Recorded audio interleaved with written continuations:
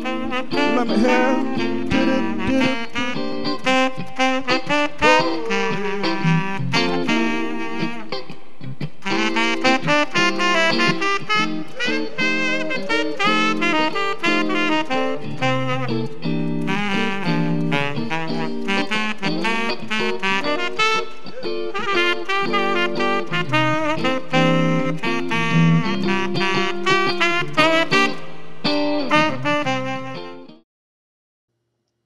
We're done with rockets for a while, and we're ready to start analyzing electric circuits.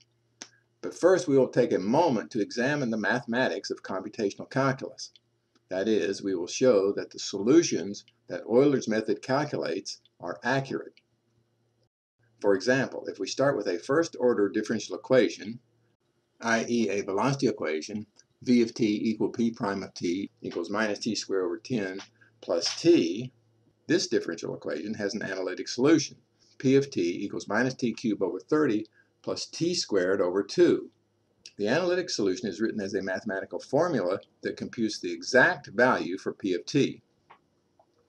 We will show that as the subinterval size decreases, the solution to the differential equation computed by Euler's method accurately approximates the exact solution.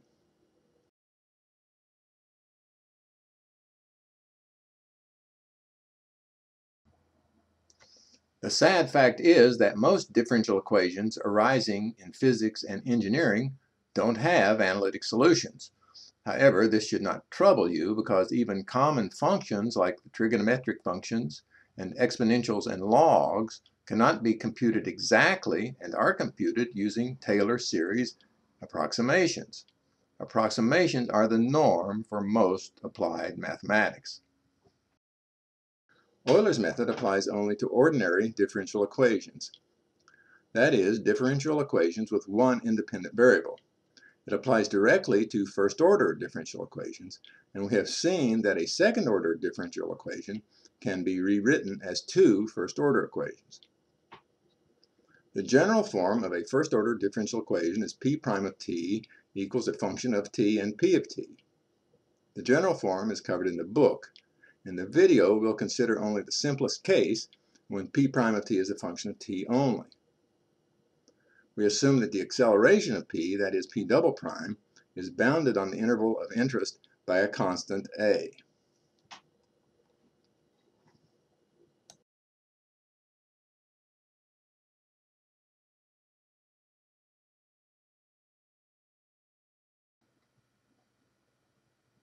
So let's examine how Euler's method works, and we'll use p prime of t equals minus t squared divided by 10 plus t as our example velocity function. Euler's method begins by subdividing the time interval of interest into shorter subintervals of length dt. The graph shows p prime of t, the true velocity function, graphed in black, and the approximate velocity function v sub c of t, used by the Euler approximation, graphed in red. At the start of each subinterval, the black true velocity and the red approximate velocity are equal. The approximate velocity remains constant for the duration of the subinterval and is hence horizontal on the subinterval. Such a function is called a step function. Distance traveled in each subinterval is calculated by multiplying the value of the red approximate velocity function in the subinterval times the subinterval length dt.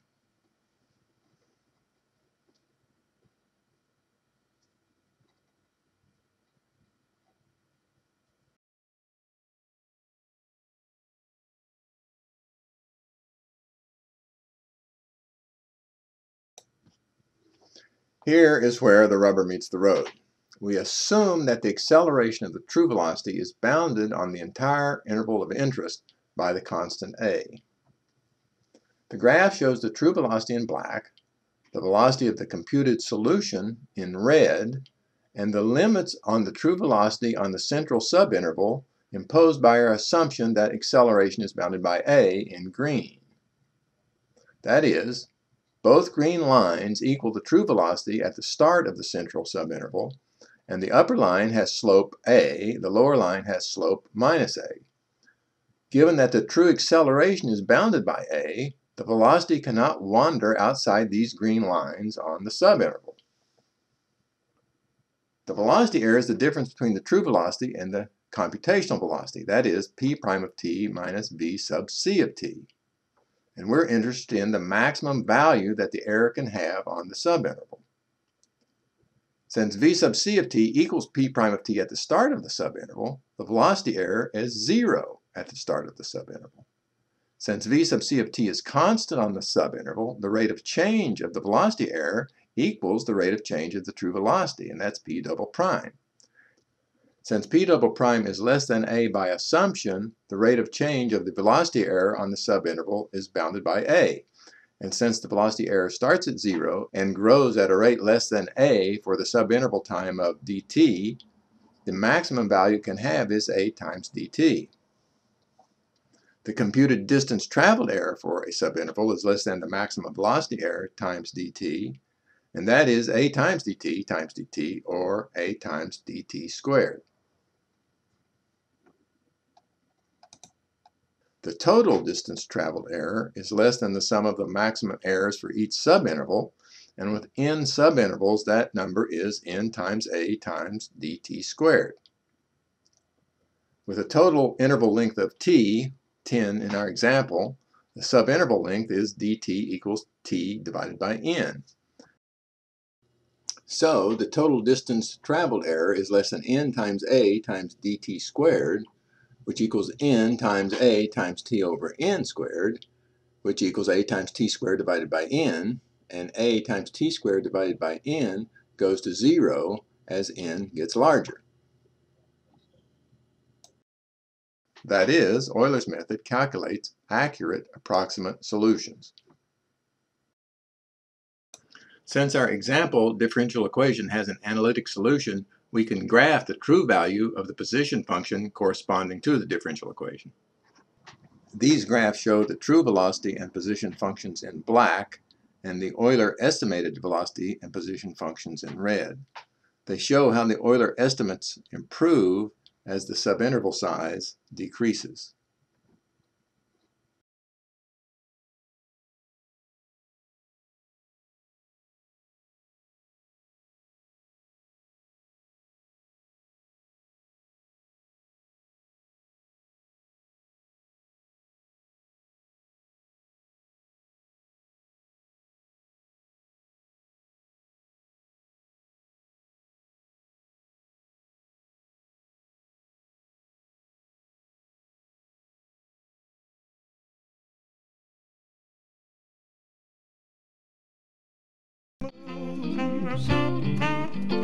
Nobody loved me.